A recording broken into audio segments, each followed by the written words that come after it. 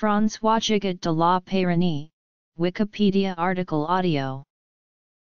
François Gigot de la Peyronie, 15 January 1678 April 25, 1747 was a French surgeon who was born in Montpellier, France. His name is associated with a condition known as Peyronie's disease.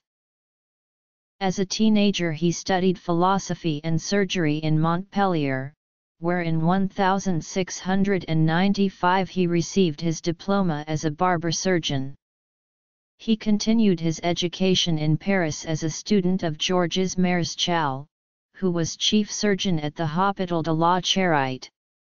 Afterwards he returned to Montpellier as lecturer on anatomy and surgery, and was surgeon major at the Hôtel Dieu de Montpellier.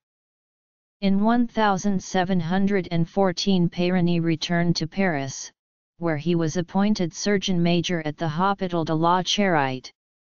In Paris he also taught anatomy at the Jardin du Roi and at the amphitheatre of Saint-Come.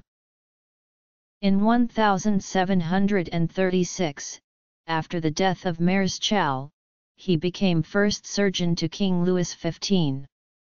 He took interest in the medical educational system, and was instrumental in reorganization of surgical schools. He was a major factor regarding the creation of a 1743 law that banned barbers from practicing surgery.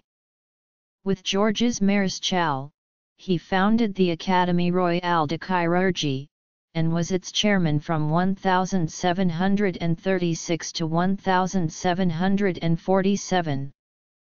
At Montpellier, Peyronie donated the money for construction of an amphitheatre based on the Collège Saint-Come de Paris.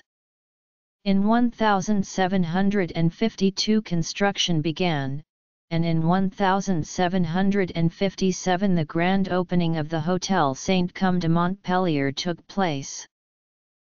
In 1743 Peyronie described a disorder characterized by induration of the corpora cavernosa of the penis.